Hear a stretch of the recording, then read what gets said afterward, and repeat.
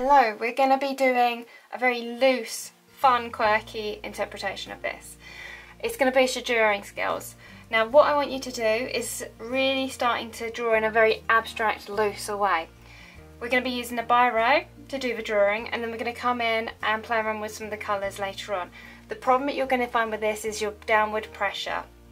Do kind of consider that. It can be difficult in this process if you're not used to it. What we're going to do is draw this picture on the piece of paper, and we're going to be looking at using hand and eye coordination to a really extreme level. I'm going to be keeping an eye on this and not on this. I might glance occasionally, but generally I'm going to be just drawing freestyle, and it's going to be very loose with my attention completely on these two people with the satsumas or clementines, depending on what they are. I'm not sure how you can tell the difference from this kind of angle. So let's get going, shall we? I've got a piece of 220 GSM cartridge paper. I've got a range of different colours here that I've poured out from my gouache set. It's completely up to you what colours you want to use. Obviously if you're using different reference images, the colours have to suit the reference image. And I've got a standard black biro with a pot of water and a synthetic brush, nothing huge or flashy. So let's get drawing. I'm going to look straight down on this and try and keep my eye as much as I can on the reference image, and I'm just going to go for it. I want to do this in a very quick short burst of time as well. I don't want to labour into this. So let's get going, shall we? And I'm looking up here, and you can tell where I'm kind of drawing to my right because it should be matching to what I'm seeing with my left hand.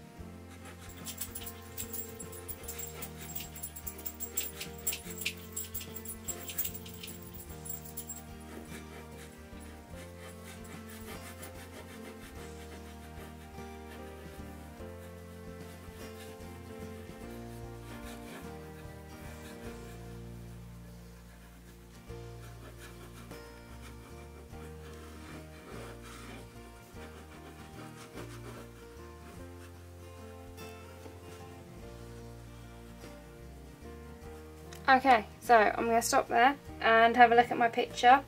Obviously it's going to be really quirky and distorted, but that doesn't matter because I want you to play around with this and just get an idea of tonal quality, as well as the ability to get line and colour to work in collaboration. So if I grab my pot of water, I'm going to start working in some nice bright satsumas.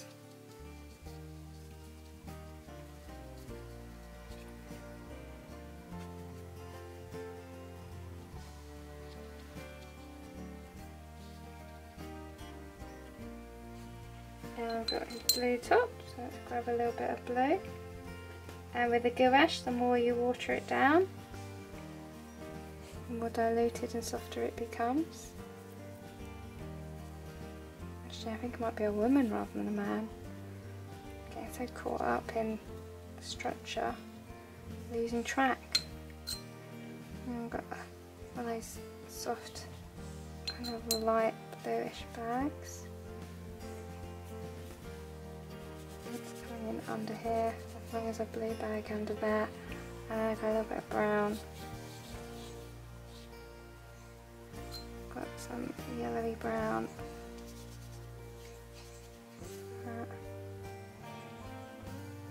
And then I'm going to put in a little bit of grey, that background.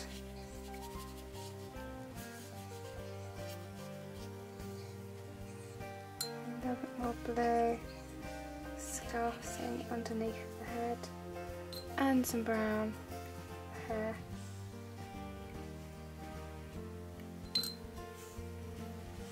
Got some black trousers drubbed in, and I'm going to increase the leg length and add in those blue trainers on the bottom.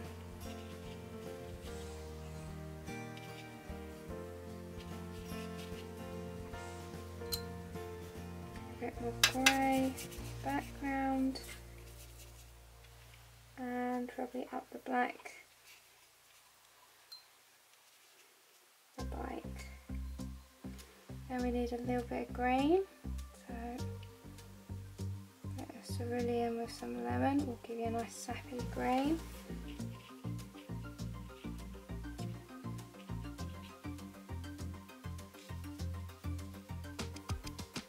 And there we go, we've got our first sketch.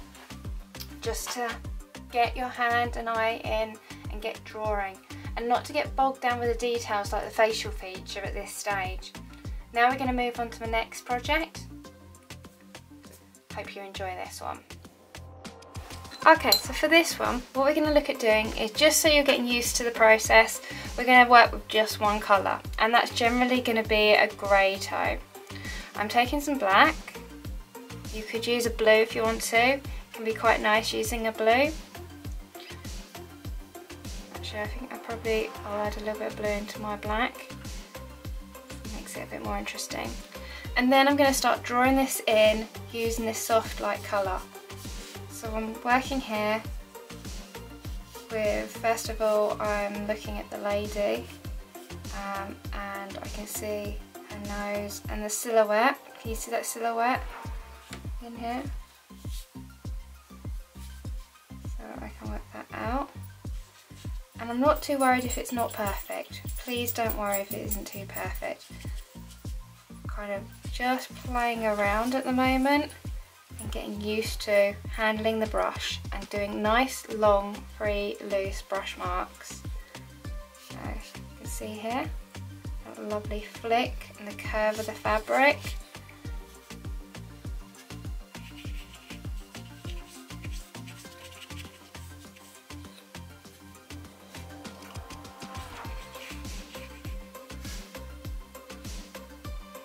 Then she's got her friends just in here, and see her face coming up.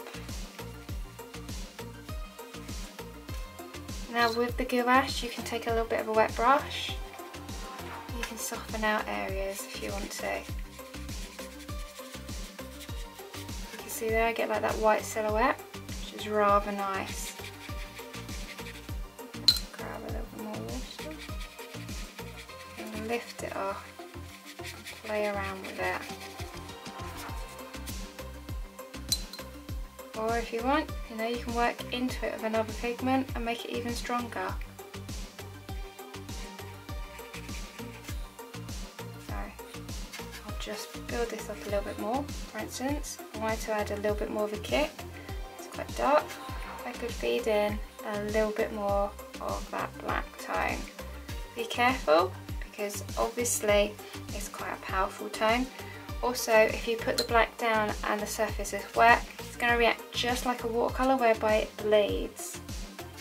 You can see here, you're getting a nice bleed tone. And so this is just generally playing around with the pigment and drawing. So all you're doing is just drawing with paint.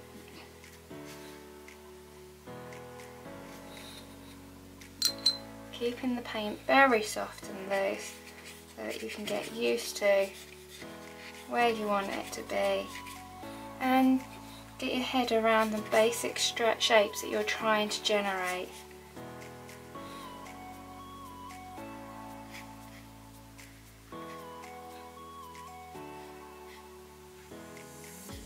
You can always pull the background in as well if you want to. I'm looking at this lady here in the background. You on how far you want to take the drawing, or whether you want to focus more on the women in the foreground. purchasing the fruit.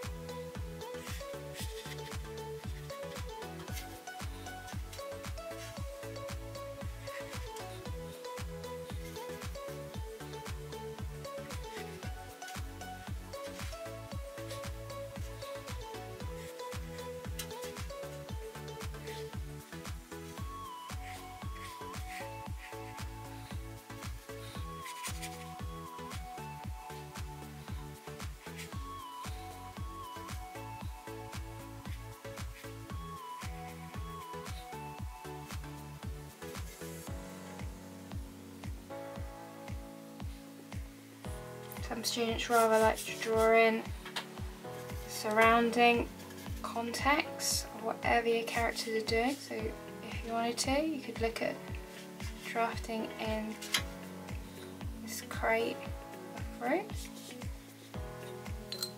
But just keeping things really simple. Dilute your paint down and draw with a brush.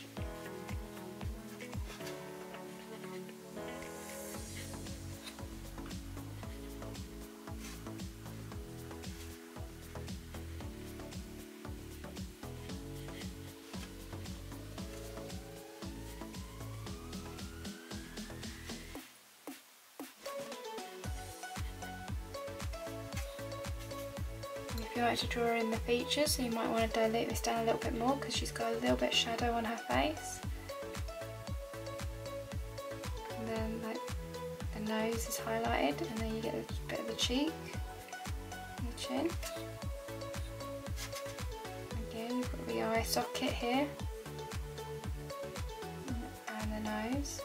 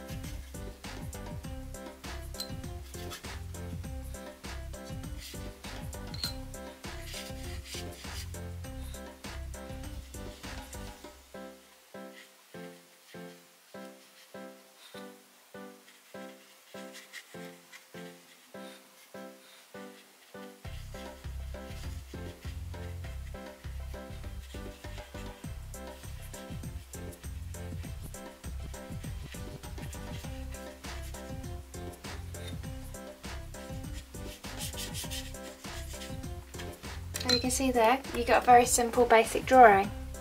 Just using the brush and the black gouache. Once you've got that drawing down, then you can start drawing into it. Now obviously you might need to give it a few minutes to dry off, or it's going to start, you know, basically wrecking your biro. So do give it a bit of time, or you'll go through the paper because it'll be a bit wet and flimsy. It's always very vulnerable when wet, but it will dry fairly fast with gouache. So if I just take that away and I can lean on my desk, means I can start drafting in some of the details. Now these details can be kept really loose, or you can do it quite accurate. It's all kind of up to you on how fast you want to draw and how loose you want the picture to appear.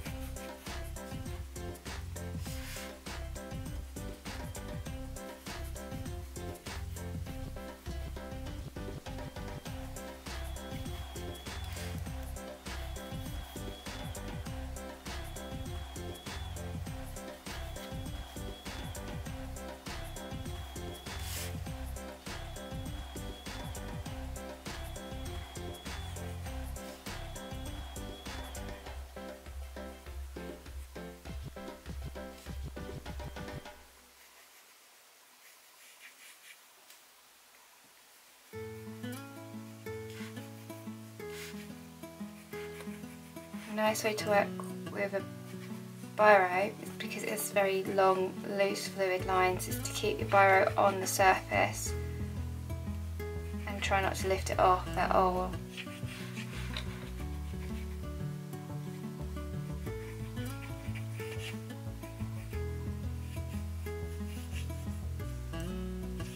It'll give you a much more fluid and dynamic type of drawing approach.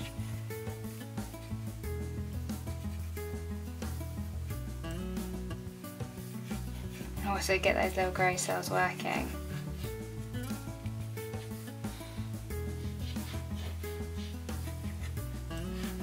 So I can etch a sketch for us.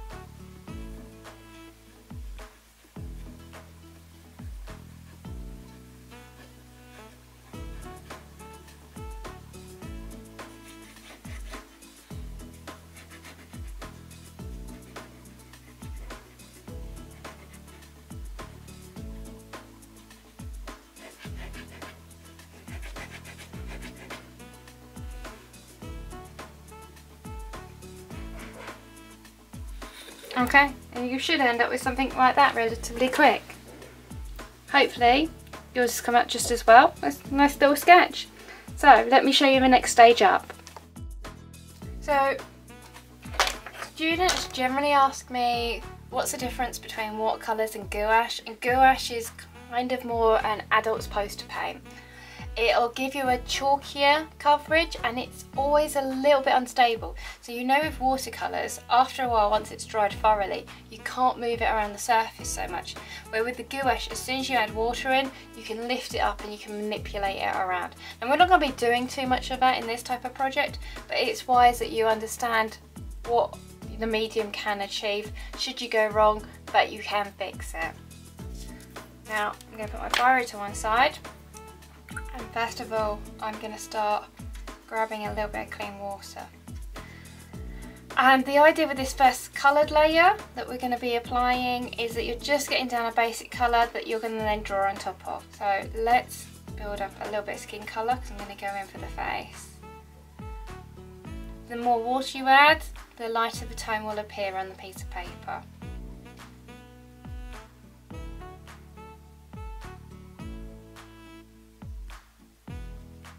You can always do a little check if you want up the top. That looks pretty good to me. Now that I've got that, I'm going to then just take my brush and start drafting in my lady. I'm aware that she needs to be slightly more to the right, so that I've got enough room for the child. I'm generally putting in a splodge for the face. I'm going to end up coming up and grab a little bit of black for the hair.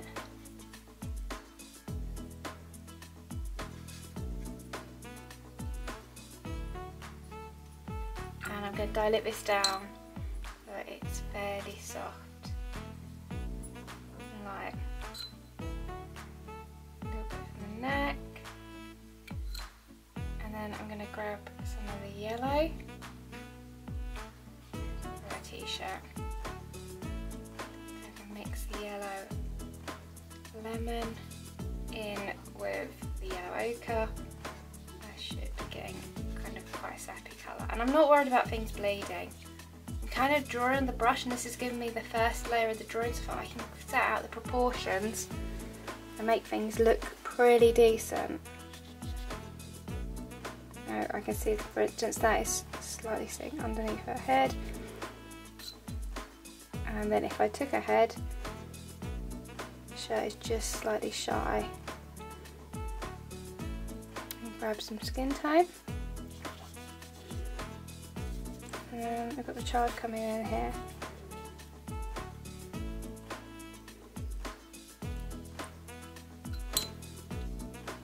And I'm not worried about it being perfect. Please try not to worry about being perfect.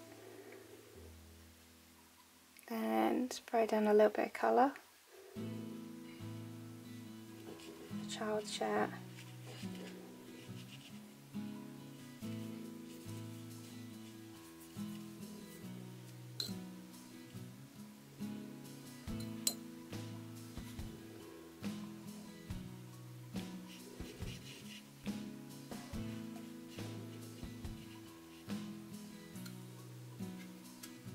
Oops, I just splattered things. Doesn't really matter, like I said with this.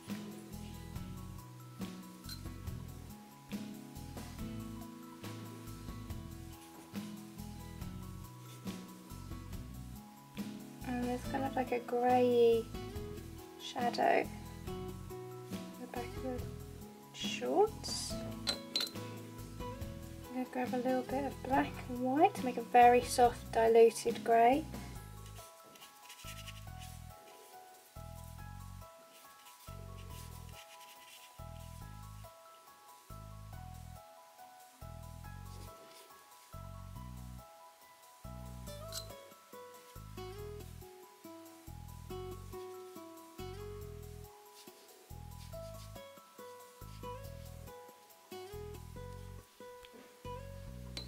There you go. I'm going to soften out some of this. Just using a little bit of water. Bring the head down a little bit lower.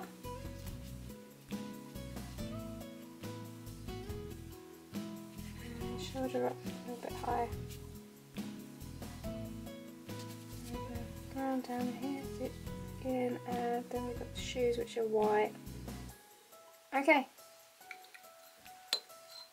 It's a very loose study. If you wanted to, you could play and put in some colours in the background. So you've got the watermelons. Obviously just treat it like any other colour mixing. If you take a little bit of yellow with a little bit of blue, you could put in a little bit of watermelon in the background. Like so. And we've got some limes. But it's completely up to you and how far you want to play around with this. Sometimes students quite like putting in the narrative, as they can see. Just adds an extra dimension to the artwork. Right, now at this point I need to allow that to dry. And you could give it a quick flick over with a hairdryer if you wanted to, or you can go and have a break. Some people also quite like to have runs, so they'll tilt the board up and that way the paint will run down it. And other people like to flick, so you get a few dots across it and make it a little bit more livelier. Again, it's completely up to you on which direction you want to take the work. I'll see you in a moment once it's dry. Right, so I've allowed it to just dry off. If you want to, you could touch up a few things, so you see like the headband if you wanted to. I'm not, I'm going to keep this very loose and free. I think it'll be better that way. And now I want you to go in with your biro and to do your drawing. So I'm going to take the palette out of the way. That way I won't lean on any of it. It'll give me a little bit more free arm. And then I want you to use a biro to start drifting, drawing the drawing in. Start getting that drawing in. Now the trick with biros is, first of all, you want to control your pressure and get in some basic structure.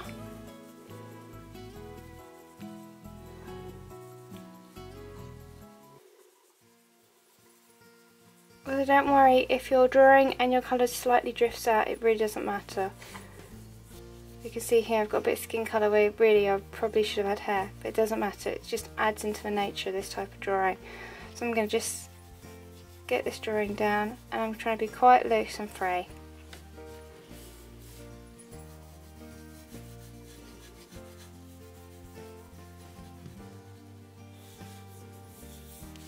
You can see there I've been very soft, very gentle, just tracing it in, keeping my pen very quick on the movements on the surface of the paper, and also keeping my eye more on the picture than on my reference image. Once I've got that rough drawing in, then I can start coming around and sharpening up some of the detail. My hand moves down the pen just like when you're drawing, and you can start getting in a little bit more the detail. Now the trick here though is still to keep the picture fairly loose and not to overdo it. It's easy to get kind of pulled into the detail and start fine-tuning things, but keep your pen moving on the surface of the paper.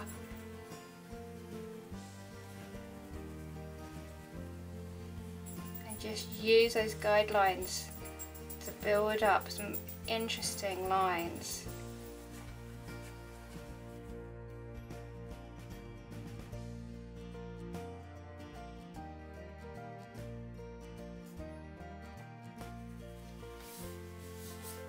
Right, so there you go, you've got fundamentally two people studies, very quick, freestyle, and because you've got that initial drawing from putting in the colour, you'll find it a lot easier to get things in the most accurate of places. Normally if you do any drawing and you've done it the first time, it's a lot easier the second time around. You can see here I'm just putting in a little bit of background, which you obviously don't have to do. It was a bit of light fun just to set up a bit more detail. You could build up more tonal contrast by learning to really control that biro pen, giving yourself the option to exaggerate tonal contrast within a picture. Okay, so there we go, whacking the bottom.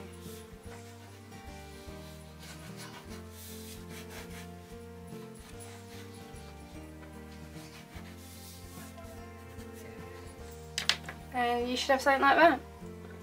Easy peasy.